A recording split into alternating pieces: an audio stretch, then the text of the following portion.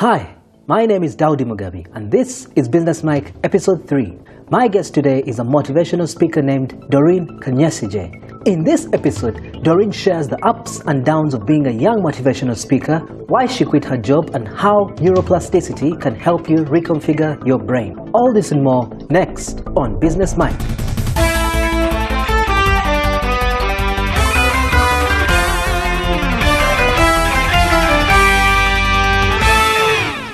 Thank you, Doreen, for being here today. Thank you for having me, Daudi. Could you briefly tell us who you are and what it is that you do? My name is Doreen Kanyesigye Kisakye. I'm a lawyer by training. However, I'm doing full-time motivational speaking now. And do you have any business role models? Oh yes, I do. There's this very lovely lady called Sarah Buckley. Okay. Sarah Buckley. She is the founder of Spanx. I don't know if you've heard about Spanx. No. Ask any lady about Spanx. Spanx are, very, comfortable undergarments for women. Okay. Now, the reason why I'm so passionate about this lady is because she had a dream, and she pursued it, right? Now, right from the time when she was a kid, her dad used to sit her down with her brother on the table, and the dad would always ask her, "What did you fail at today? What failures did you have today?" Right? So, in essence, her dad taught her about the importance of going out and pursuing what you want. And in spite of the fact that you fail, you should still persist and continue to pursue your dream. And Sarah took that lesson on and continued to pursue her dream. And alongside her life, she had a couple of failures in her life. She wanted to become a lawyer, that she failed at. She had a business that she started and she still failed, in that business. However, because of, that passion that she had for her brand, for the Spanx, product, she persisted, and now she became the first self-made lady billionaire. Oh, wow. Young lady billionaire in the whole of the world. So I'm very passionate about her because she's the embodiment of persistence. She's the embodiment of having a dream and going for it in spite of the failures that you have and, seeing it through. Yes. Wow. Yes. That's a really inspiring story. I'll check her out. Yes. Now, you said you're a motivational speaker. Yes. What people do you normally speak to and what is it that you speak about? So currently, my target group is basically, if you look at the age group, so it's basically people within the age bracket of 22 to 40. 22 to 40. And so we're also looking at mid-level management and lower level management and the youths. Okay. Right. So what I'm currently focusing on is issues to do with the neuroplasticity of the brain. What's that? So neuroplasticity, well, as the word does say, neuro, meaning the neurons in your head. Yeah. Then plasticity, meaning plastic. So it's basically how can we use the neuroplasticity of the brain? How can we use the conforming, malleable ability of the brain to better our lives? I'll tell you what, right before the 1980s, neuroscientists used to think that our brains were mainly formed when we were little kids. Mm-hmm. And so after that age bracket, they thought that round about that time, your brain was very, very much formed and there's no way you could actually attain any new habits or become a different person, But currently the research now indicates that no, that is not the truth. You can actually conform your brain to anything that you want. Say there's a particular habit you want to break. You have that ability as Daudi. Yeah. So you do that by, it's a whole, do you want to go through that? Maybe just a brief overview. Say I'm a smoker, for instance. Yes. And I want to stop smoking. Mm-hmm. How does this neuroplasticity help me quit? So I'll tell you how the brain forms a habit. In our brains, we have what we call neurons. Now, these neurons are information centers. They are what process the information that we transmit to our brain. So if you say something, if I tell you, "Hi, Daudi," so the neuron has to take that in and process what I've just told you, "How are you, Daudi?" and connect to the relevant parts of the brain and your body that are needed to process that information and to enable you to relay the right information or to do the right, to enforce the right command in order for you to actually effect what you've been told. So when you smoke a cigarette, there's a neural pathway. The neurons that are responsible for forming behavior Yeah, there's a couple of them. So smoking a cigarette and becoming a smoker is a behavior. So in order for you to form that behavior, one neuron has to fire with another.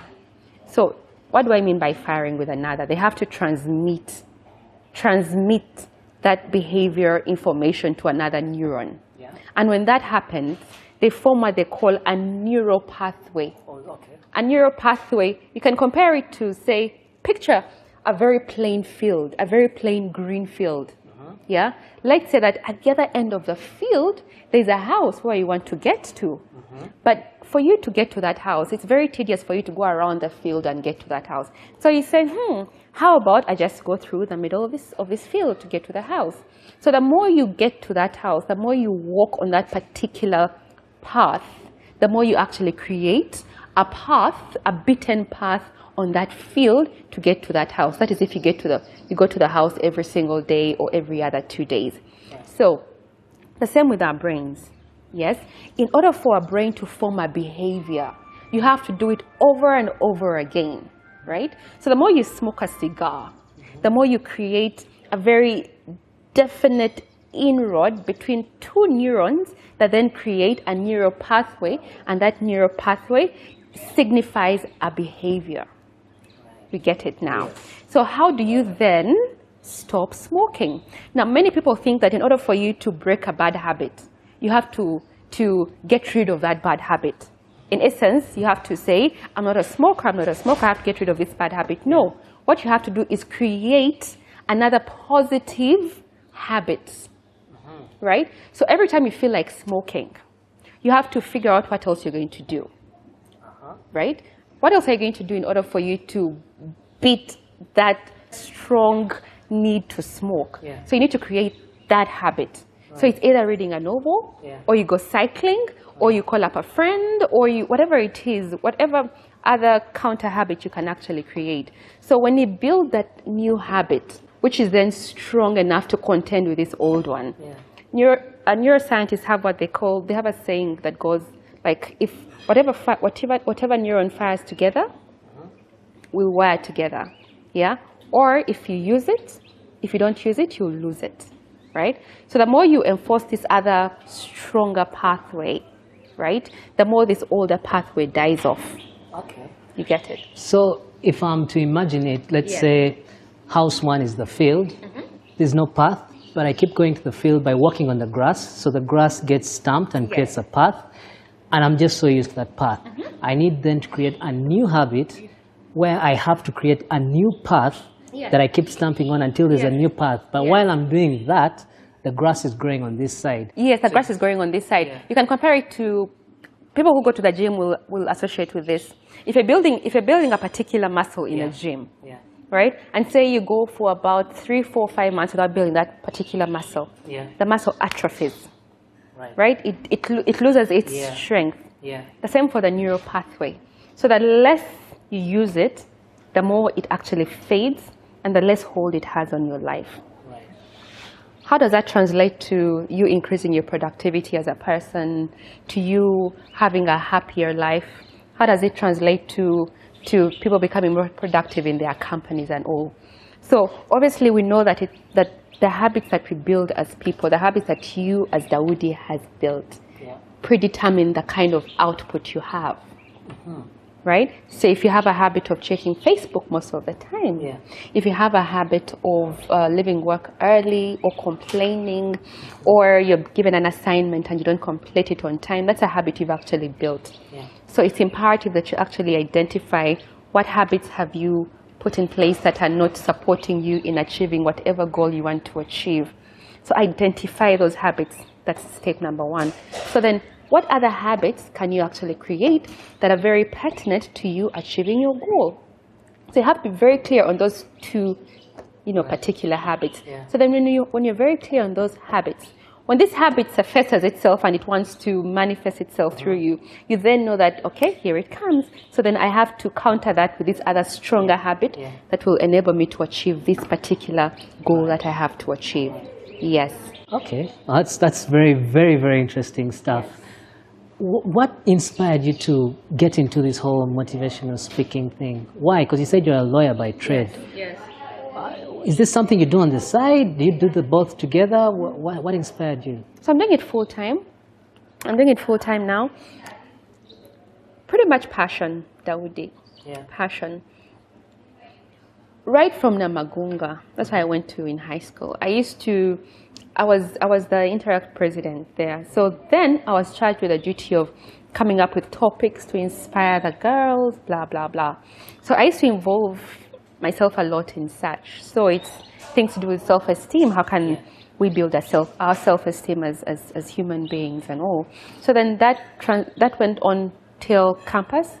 I was a cell leader, so I still had a couple of people who would come to my room and would talk about, the same issues. How can you overcome this? Blah, blah, blah. So I had this passion, but I didn't know what to call it. I told myself, you know what, I don't want to be a counselor. How can I actually translate this passion to actually help me monetize and, become, prosperous? Then I went for my master's at Warwick University in the UK. That was the eye-opener right there. So I started watching a lot of, YouTube videos, going to events and all, and then I learned that these people are actually making a ton of money from doing what I love, and they're called motivational speakers, personal development consultants. And I thought, why not? Why don't I go back home? My plan was come back home, work as a lawyer for 10 years, retire, and then do motivational speaking, right? So how did I get the idea? How did I start? It was pretty much that innate feeling, that innate desire that I could just not bottle up, that, kept bidding me to rise up and, pursue my dream and, go for it. So when I came back, I worked for a bank as their legal advisor for about 3 months. And that passion was just so strong within me. And I thought, you know what, I need to resign and pursue my dream. However, it was very difficult then to resign because I wasn't married by then, and we were going through a very, very difficult time at my home at that particular time. Very little money, so it was pretty much, my family kind of like dependent on me. Right, yeah. But there's something about that thing that pushes you, and you just cannot sit on. You can't drown out that voice. I tried. I thought, because I talked to a couple of friends and they told me, Doreen, are you stupid? Your family needs you now. They need the money, blah, blah, blah, blah. And I told myself, you know what? Yes, they're right. They actually need the money. So I kept on working because I should have quit like the first month or the second month. I pushed it right to the third month, But I had to listen to that inner voice. Wait, you worked for 3 months? 3 months. After you came back, it was 3 months before you quit? Yes, 3 months before I quit, yes. So I finally listened to the voice and I quit. Very difficult decision to make. My parents were not so happy with me. Friends thought I was mad. Actually, some of them said, Doreen is usually bright and brilliant, but now she's acting very stupid. I don't know what the hell is wrong with her. But I had to listen to that inner voice to, again, Oprah Winfrey. I look up to her a lot as well. She said that one of the main things that we as people need to adopt is the ability to listen to that inner person. Drown out every other voice and just stay in tune with that inner person, that inner guidance system, who I believe personally is God, and that other person that he puts in you, which is you. There's you and God in there, So tune into that thing, to that God, to that you, and just, walk on that unbeaten path. Because I like to tell people that if all we do is conform, who will help advance society? Who will come up with ideas that will help society? Sarah Berkeley, she talked to a couple of friends, and these were very well-meaning friends. They told her, are you serious? That cannot work.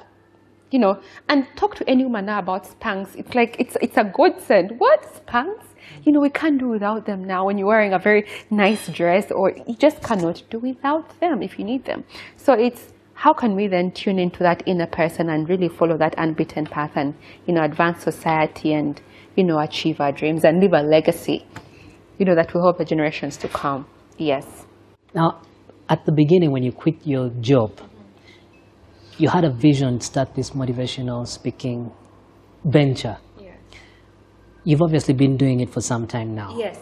At that moment, you had a vision in your head. Yes. There were places you were, there were things you were doing. Yes.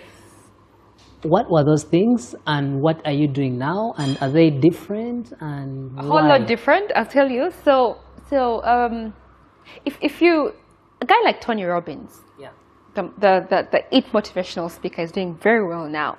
Tony Robbins started in this industry when he was about 24 years. And at 24 years, he still could command very large audiences. That's the thing about the Western society. It's not so much about your age. Right. What can you deliver? What can you present on the table? However, so I came back with the same notion. Oh, well, I have this vision. I have this passion. I mean, I may not have the 10-year, career experience in say, a multinational corporation, but that's the same story with Les Brown. I don't know if you know him. He's doing exceedingly well. He commands up to about $10,000 an hour, for his speech. He didn't have, actually, I get my greatest inspiration as a motivational speaker from Les Brown. He didn't go to college. He didn't have any multinational career experience, but he's now doing that well because he's stuck it in and pursued his dream. So I thought, you know what? Let me do the same, come back, and no, that was when I'd already come back. Right. So after the 3 months, I said to myself, you know what? I might have only, a very few months experience, but people will actually listen to me. So in my head then, I thought, within a year or 2 years, I should be, say, traveling to, say, some African countries, not East Africa, but say some African countries, speaking to them, motivating them and all, But little did I know that I still had a couple of years to actually get to, I'm not yet there, going to African countries. East Africa, yes, but other African countries, not yet there, So I thought I was going to become a very top-notch motivational speaker in Africa within, say, 1 or 2 years. But that is far from the truth, because one of the things I did not do, one of the mistakes I actually made, which I think could have helped me on the journey, was understanding that, yes, you will get an idea, but you need to be sure not to think that what works in one culture will actually work in another culture. Right. Yeah. You need to look at the cultures independently. Okay, so this is working in America like this. How different is Uganda? Right. What is the business environment like in Uganda? Right? So my experience in Uganda has been that, if you're going to speak to a 60-year-old in Uganda, or to a 50-year-old, or to anyone who is older than you, it's very imperative that you partner. You go into very strategic partnerships with people who are within the same age bracket as that particular target audience that you want to target. Because they have the whole thing of you're young, what are you actually telling me and all, So one of the things I did not do exceedingly well was not researching the market effectively, and coming up with strategies to actually, counter that. Which strategies should have been, which I'm doing now, is strategic partnerships, So because of that, I had a couple of failures. I've had a couple of failures on the way, say going to companies and they give me a slot to speak to their top management, So as opposed to being aware that, let me partner, say, with this judge, with this person who has been in the industry for long, for them to actually come and present this topic first, and I come in later. Right. You understand? Right. Yes. Because then they're already open to what you have to say. Okay, this person has already talked. Okay, so she's actually complementing or supplementing what this other older person has actually said. So with that, that's what law firms do. That's what law firms do. Law firms will bring together a consortium of very talented individuals who have strength in this area, strength in this particular area, whether it's tax or what. So that's something I did not do, to be able to research the market effectively, to leverage on strategic partnerships. And so because of that, I'm not where I want to be now, right? Not where I want to be now, and that's in terms of the international scene. Not there yet, because I've actually started partnering with other strategic partners as of this year. This one actually harnessed the lesson. Yes. Very, very interesting. So for anyone out there who's Ugandan or African that wants to do what you're doing, motivational speaking, how do you look for these partners? Do you Google motivational speaker Uganda or Kenya, whatever? Do you get a contact inside companies and ask them who's spoken before? What's their contact? How do you find these people? I'll tell you, a company will come up with a need, has a particular need, which is what you actually want to address. So a company has a particular need, right? So what you've said is very, very fundamental. Within that company, there's a person who knows what exactly the company needs. Yeah. And how they want it delivered. A person who's very much familiar with the culture of that company, who is very much familiar with the mindset of the people in that company, right? Which is what I've been doing. So I'll go to that particular person and I'll talk to them and ask, look here, here's what I want to do for you. Yeah? Here's my proposal. Yeah? Who do you think would be best to partner with now? Right? So I've found that to be extremely useful because so they will tell you, for instance, one of them told me about a certain professor who lives in Nairobi, right? So I had to go and hunt this professor down and tell him, look here, there's this proposal, his work that's coming up, can we partner? And this professor was very much willing. And this is a guy who's actually done work with them. Right. So he then comes in, not as part of the company, but really as a strategic alliance. So then you go and talk to them, here's the work I have to do, who can I partner with? They give you an idea. But even then, if you cannot find anyone in that particular, so obviously there's the internet, you just Google and find out which particular person is an authority in that area. And as long as it involves money, they are usually willing to partner with you. Right. Yes. So they get a cut of whatever it is. Yes, yes. And usually more often than not, if it's a huge contract, and they usually become the lead consultants. That's where the strategic alliance then comes in. So they become the lead consultants where they're pretty much the face. If that company is dominated by old people, very experienced people, and it's the top management, they pretty much dominate the face of your company, right? So they'll present those very fundamental, aspects of whatever they need, and then you come in to cater to the motivation, to kind of like, give the credibility. So then he's presented a particular topic. How can you then take that topic and apply it in your own life? Then you bring in things like neuroplasticity, how you can actually use your brain to take this information that he's given you to make it a part of your life and all. Okay. Yes. Okay. Well, those are some very interesting tips there. Now, obviously, you've had some good moments in your career. Can you tell us about some of the best ones? Some of the best ones were I was invited to Zimbabwe for an ICJ conference to speak to the women there. And for me, that was extremely refreshing. And another very good moment I had was at Uganda Registration Services Bureau. I mean, that was one of the first gigs I got, by the way. That's why I can never forget it, So it had been a couple of failures along the way. Or you're too young, you cannot talk to us. Or who is backing you? How much experience do you actually have? So I finally got a gig with Uganda Registration Services Bureau. And I was speaking to all the staff. Right before that presentation, you could actually tell that people's body language, seated back and thinking, what does this little girl have to tell us, blah, blah, blah. So after the presentation, during the Q&A session, it was so beautiful because an elderly lady put up her hand and said, my child, we're very sorry for putting you down, for thinking that there's nothing that can actually avail to us. But us being here has actually been very, very refreshing. So that was a huge validation on my part.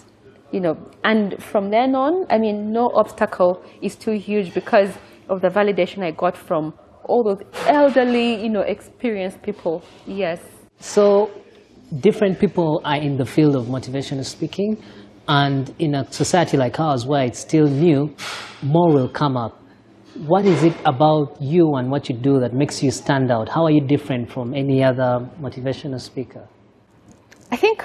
I don't know if this makes me very different because I think most motivational speakers should be actually doing this. It's the whole notion of one size fits all, So initially when I started out, I used to have a very, very definite model speech that I was going to give, So go to a company, speak about this, blah, blah, blah. But then I was quick to realize that the one size fits all approach cannot work. You have to go into a company, research their needs, what do they need? What's the target audience like? What are their mindsets? And remodel the product or the speech to actually fit whatever you have to, whatever you have to do. So that's one thing that I focus on, that I'm very pertinent to really focus on. It's the whole, research their needs and make sure that what you have to deliver is very much in alignment with, what you're actually delivering. Yes. Okay. And for anyone who is new to this whole public speaking thing, it's a fear very many people have, actually. Yeah. I think it's number one above death even. So, really? Yes, it is. What basic tips can you give someone who's about to address an audience, be it at the office or at church or at a Toastmasters meeting, anything, any tips? Yes, I think one of the main important tips I can give you is to build your inner person, say as Dawoodi. Build that inner person and believe in that inner person to the point where you know that you have something valuable to offer. So then there's usually a fear. How can I, as Dawoodi, stand up and speak to this audience? What do I have to offer? Will they actually listen? You know, who am I? You know, look at them, they're all very qualified. You know, you have to come to that place where you tell yourself that you have something of value to offer. And when you believe in you, when you believe in your innate abilities, and you then have to also remember that the audience, as they say, is vying for you to do well because they actually want to benefit from what you have to actually deliver. No one wants to sit in a 30, 15-minute talk and not take away anything. So there's that. You believe that you have something of value to deliver. And then moving from that standpoint, from that pedestal to actually remember they're vying for you to do exceedingly well and then going ahead to deliver from your heart. Yes. And in your profession, before you go out to present, before you send any proposal, is there anything you look out for? What's the most important thing about your whole business? Yes. What's the key thing, the one ingredient you look out for the most? The quality of the product. And I'm still perfecting and, you know, making that excellent. Quality of the product would obviously be the quality of the speech, you know. So it's imperative that I make sure that what I have to deliver does meet the needs of a target audience. You know, so yes, that's what I actually look out for, the quality of the product. Is it relatable? Do I have very relevant examples, exercises? Is it interactive? Gone are the days where it was, you know, so much about you standing up and speaking. Yeah. You know, these days it's so much about you facilitating. You know, how can you lead? Because if you ask me about something concerning your life, it's very probable that you already have an answer. Yes. You already have an answer. So it's very pertinent for me to then lead you through what you already know and you airing it out, and I present my view, you present your view, and then you as the party, you as the target person will then marry what I've told you and what you know in order for you to come up with a very effective, you know, solution for whatever you're dealing with. Yes. So I look out for that. If you had an audience with your role models, you mentioned Les Brown and the founder of Spanx. If you had a one-on-one with each one of them and you were told that you can ask them any question, yes, what questions would you ask them? I'd ask them about their motivating factors. The main motivating factor. What's that thing, or what are those 5, 4, 3, 2 things that keep them going when all hope seems lost? What's that thing that makes them get up when they've gotten the largest no, or when they've made a very nasty presentation in spite of Les Brown being very... I'll tell you one thing. There's a time when Les Brown was going to make a presentation. Now, he'd been doing the whole motivational speaking for about 30 years then. So he was very much acclaimed in the industry, had, you know, the Fortune 500 companies under his belt, name it. But he was very apprehensive about this particular presentation. And so he went to a friend and told him, look here, I'm very apprehensive about this particular presentation. What can I do? You know, and all the friend told him was, you know what, think about your motivating factors. What's that thing that when you think about will push you to give your all, will push you to go forth? Any limitations, any thoughts of you not having the ability in order for you to actually deliver? So obviously on the journey to us realizing our dreams, you know, you're met with a lot of obstacles, failures, in spite of you as Dawoodi having the potential, you know. So, however, it's important to realize that it's that thing that will enable you to get up and keep on going, because you know that, you know what, it's not about the failures you get, it's about how persistent you are to actually get that yes that you're looking for. And it's just that one yes or that one podcast interview that you're going to do. It might not be now, maybe like another month or 2 years from now, that will enable you to break out into the industry, and you'll be known for that one podcast, which then opens you up to another whole, you know, industry. So it's really that motivating factor that keeps you going to get to that point where you get that major breakthrough. So I'd want to know that. Right. Okay. And if you were the host of this show, if the tables were turned, and I was the guest and you're the host, what one question would you ask me? I'm talking about your motivating factor. And you need to answer that. What motivates you as Dawoodi? Well, I've actually been asked this in my last interview. Yes. And I said it's simply happiness. Happiness. Yes. Because actually it's not happiness. I would say it's knowing that I have less and less time. Yes. You see, whether I do something about it or not, the clock is ticking. Yes. So either I do it or I don't, or I'm in the mood or I'm not, but I have to, because the clock is ticking. Because the clock is ticking. Yeah. That's the Steve Jobs mentality. That's what made him achieve so much. That's one question he always asked himself from the time he was 17 years. Yeah. What if today was my last day? Yeah. Would I be doing this or would I be doing it better? Yeah. So it's an excellent mentality to have. Thank you. Thank you. All right, that's about it. How can people get in touch with you? Website is mastermindalliance.co.ug.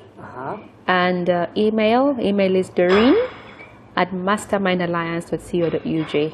Okay. Yeah.